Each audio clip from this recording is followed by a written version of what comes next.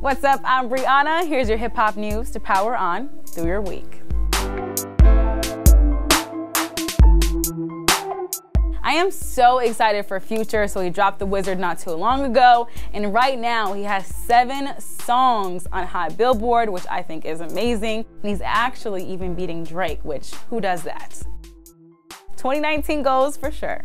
Cardi B and Nicki Minaj are headlining the BET Experience. I'm always here for ladies winning, but I just hope there's no wig snatching, no shoe throwing, no earring snatching, because I don't have time for ratchivity. The BET Experience is supposed to be fun, a great time, and I'm here for these 2 queens, okay? Lil Pump was in an interview with Beats Fun Radio and let them know that Lady Gaga is definitely on the album, or definitely I'm like trolling on the album. I definitely think that they'll be super dope together because like his funky outfits, her funky outfits.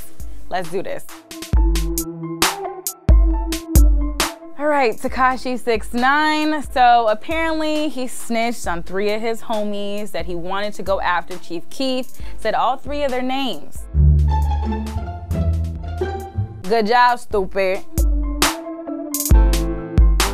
So this morning I was walking into work as I normally do, and there was a really weird energy when I was walking down the hallways. I turned the corner, literally ASAP Rocky comes up to me, gives me a hug, smells my hair, says it's amazing. If you haven't seen the interview with the Crew Show, you need to check it out because I'm telling you, a snack.